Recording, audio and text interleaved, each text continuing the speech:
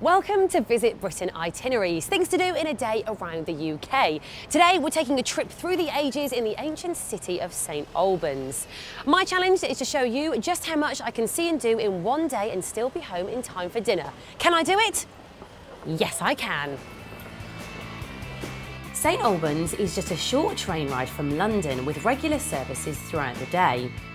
This cathedral city is steeped in history, with a heritage that stretches back over 1,000 years.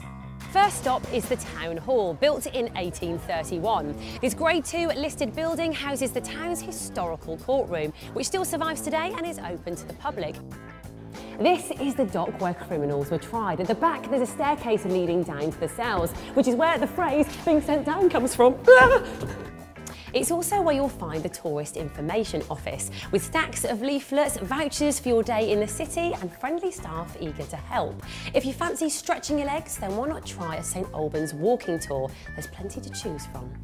You could follow the historic St Albans route, or you could try a walk based on one of St Albans' most famous citizens, Samuel Ryder, who started the Ryder Cup. The Samuel Ryder Trail takes about 45 minutes and takes in the Verulam golf course where Ryder first started.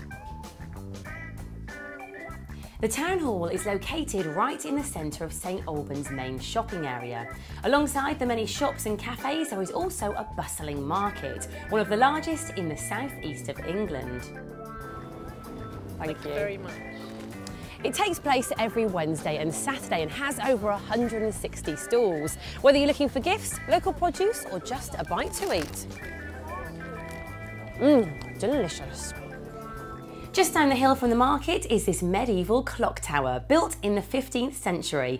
It is the only example of its kind in the country. From the beginning, it had a mechanical clock, a great rarity at the time. There are 93 steps in total, and it only takes a few minutes to get to the top, if you're fit, that is. It is open to the public between Easter and September and offers great views of the city. St Albans Cathedral is named after Alban, the first Christian martyr in Britain who was beheaded because of his faith, and he was buried here over 1,700 years ago.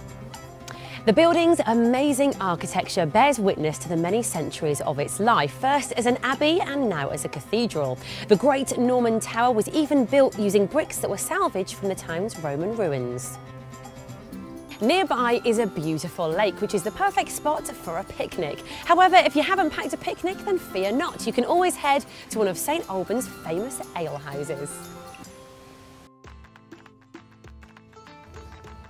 This is Ye Old Fighting Cocks, named by the Guinness Book of Records as the oldest pub in Britain.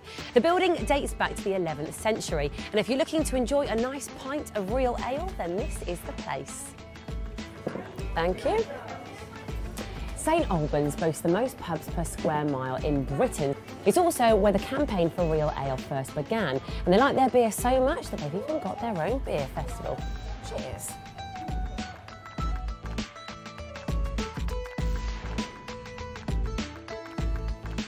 Just a short walk across town, you'll come to the Verulamium Museum. If you're into history, then this is a must.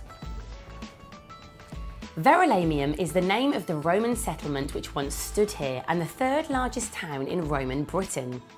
On display are magnificent mosaics and artefacts that were discovered here, and you can see how the rooms would have looked back in Roman times.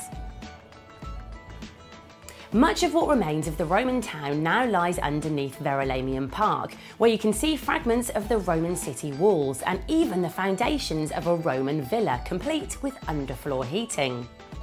Just a few minutes away are the magnificent ruins of a Roman theatre.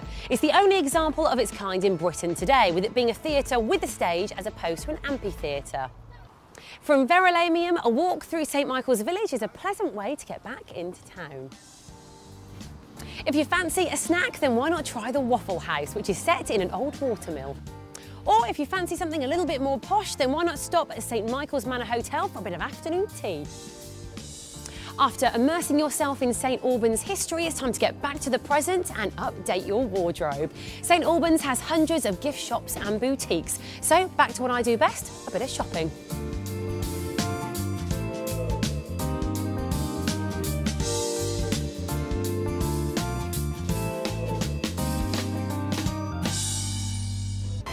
Well, I'm back here at the station to get my train back to London, which gets me there in 20 minutes. My challenge was to show you just how much I could do in one day in St Albans. Did I do it? Yes, I did. So if you like the look of everything that St Albans has to offer, from Roman history to medieval relics, right up to the latest fashions, then why not give it a go? You'll be pleased you did.